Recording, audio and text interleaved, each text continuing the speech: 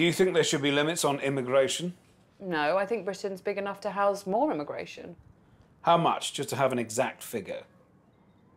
I'd say about half the world's population could fit into Britain and we probably wouldn't notice a difference. It's never been tried. Yeah, I mean, what do I do when I'm on a crowded tube and I'm getting a bit crushed? I simply turn to the man or woman or transgender person who's crushing me and I say, would you mind moving over a bit? And then he or she or the transgender person moves. And it's a bit uncomfortable, but, you know, we usually get home fine and safely, you know? Earlier today, I was badly beaten up by... Don't say immigrants. It wasn't immigrants. Good. It was a pony stampede.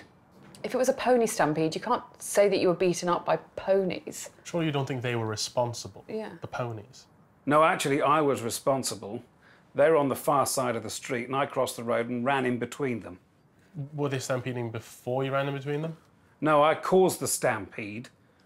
The ponies went berserk and ran in all directions. Well, there you have it, really. You know, people who complain about immigrants, they're usually the cause of the problems they associate with it. Yeah. One last question. I noticed a huge cage, a mini zoo with a rope swing outside.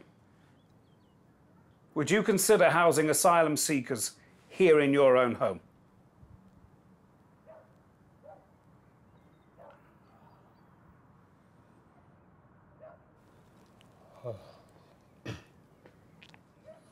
Hoof print. I mean, we couldn't believe it, could we?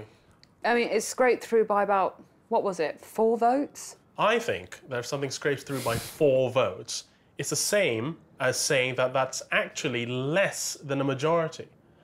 So what we have here is a minority dictating terms to a majority. That's not democracy. Our childminder is from Spain. What's going to happen to her? Yeah. It's actually quite a difficult thing to talk about because she's actually had a child by Rob, so she may be able to stay in the country. Or I could move to Spain.